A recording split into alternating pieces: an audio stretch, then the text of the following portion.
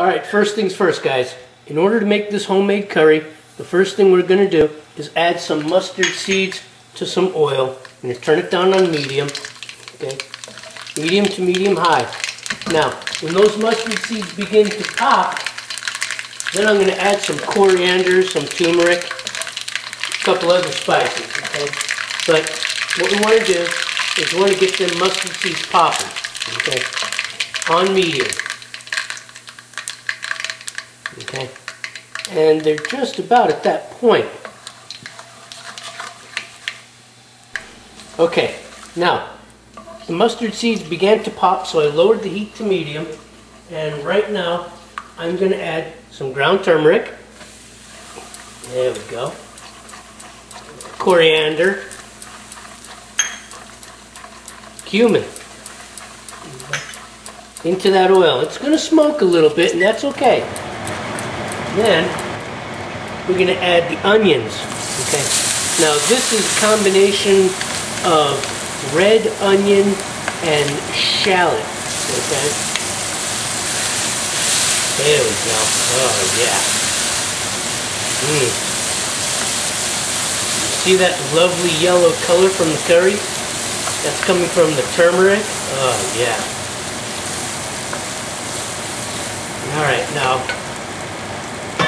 I'm going to cook these onions on medium until they're soft and nice and translucent, and then we're going to move forward. Alright, at this point we're going to add a little bit of salt for the flavor layer.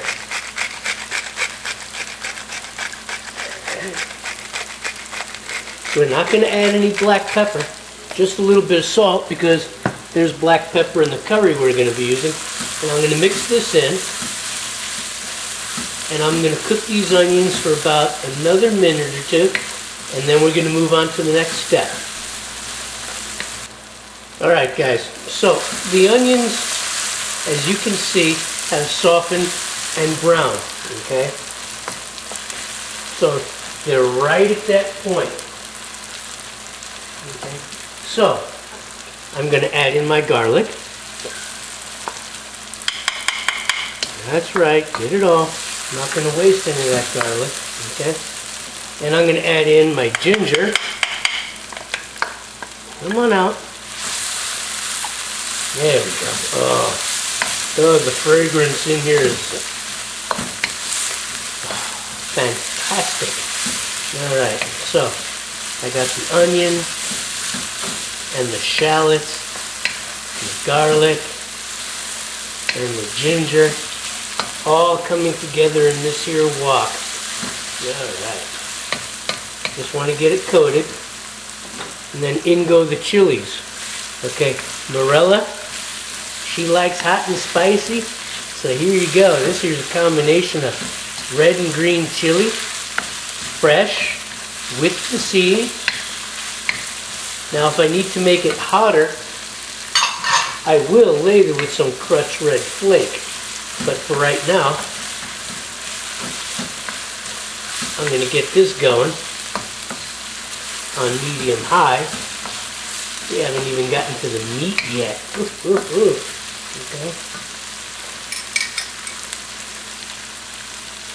Just a touch of chicken stock. Okay. To keep the curry from burning. We want the curry thick. Okay. We want the curry thick, but we don't want it to burn.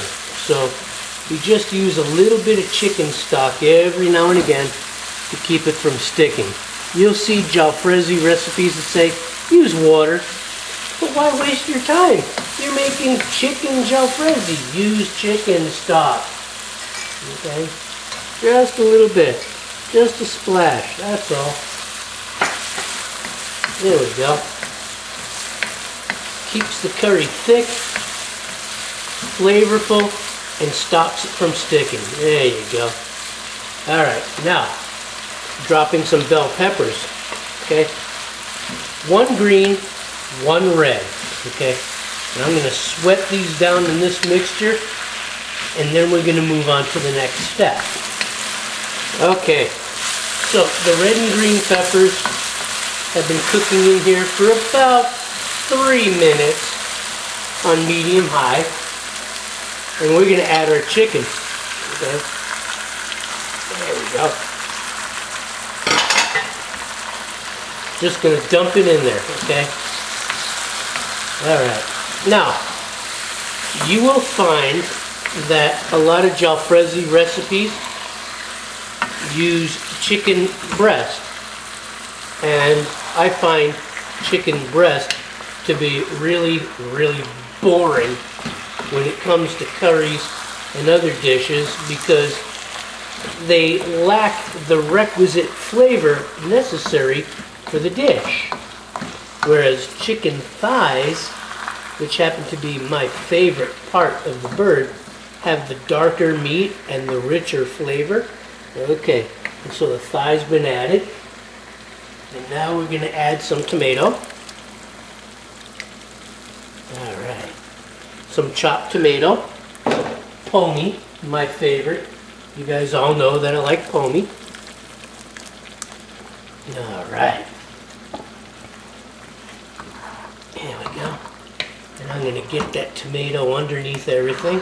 Oh, lovely. Lovely. Oh, yeah. There we go.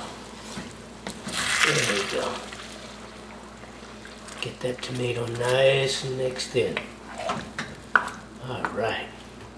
Now I'm going to bring the heat back up to a high because I want to get all these ingredients boiling, and then I'm going to reduce it to a simmer.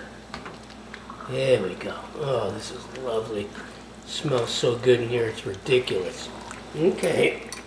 In the meantime, we're going to add the rest of our chicken stock.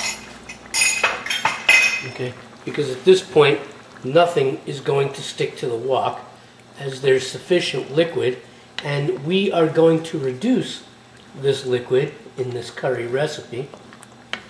Okay, so I'm going to bring this up to a boil again, and then back down to a simmer, and we'll move forward.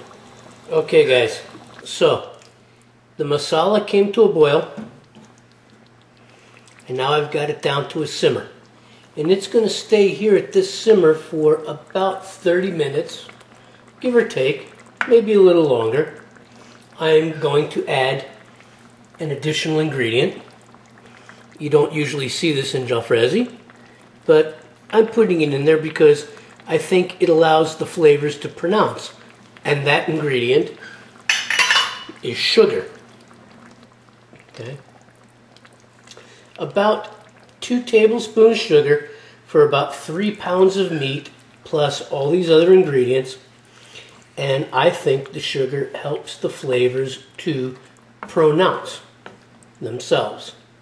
Okay, this is not a standard ingredient in jalfrezi, but it does make it taste good. It'll give just the slightest smack of sweetness to that pepper. Just the slightest smack. Okay. Okay. Now, next to that, I'm going to add in some garam masala. Okay. What I love about Indian cooking, Bengali cooking, okay, is that the recipes are pretty much very simple, but the flavors and the textures are so very complex, okay, with a myriad of herbs and spices. So here goes garam masala, okay, and I'm going to mix that in good. Oh God, it smells so good in here. My neighbors are going to be banging down the door again, which means I got to feed them. And then I'm going to add some chicken masala, okay. This is a pre-measured spice mixture that you buy in the Indian grocery, just like garam masala, and it's called chicken masala, and it is geared strictly toward chicken curry dishes, okay. A lot of extra spices in it, fenugreek and things like that, that are going to bring out the flavors of this dish. It's just going to be amazing, okay. So, I have the curry, I have this jalfrezi, okay, and it's sitting here, And I'm going to put it on the medium high. And I'm going to let this simmer for about 30 minutes. Okay guys, here it is. Okay, chicken jalfrezi. This has been cooking for about 2 hours. It's thickening up really nice. I came across some chicken legs. Okay, so I put some chicken legs in there to go with the thighs. Okay, and it's thickening up really nice. And as a last touch, I'm going to add some lime juice. Okay, I'm going to get that lime juice in there, and I'm going to simmer this for about another 30 minutes. Get that chicken nice and tender. Those thigh pieces nice and tender. Those legs nice and tender. And then we're going to serve this up. So I'll see you in about 30 minutes. Okay guys, there it is. Chicken jalfrezi, chicken curry. Okay, I've made this for Morella Blaze for her birthday. I hope she's enjoying it. I hope she enjoys it. It's nice and hot and spicy, just the way she likes it. If you like curry dishes, if you like making chicken curry or curry dishes, you got to try this dish right here, chicken jalfrezi. I'm glad you stopped by. I hope you make this dish, and I'll see you on the next video. Take care.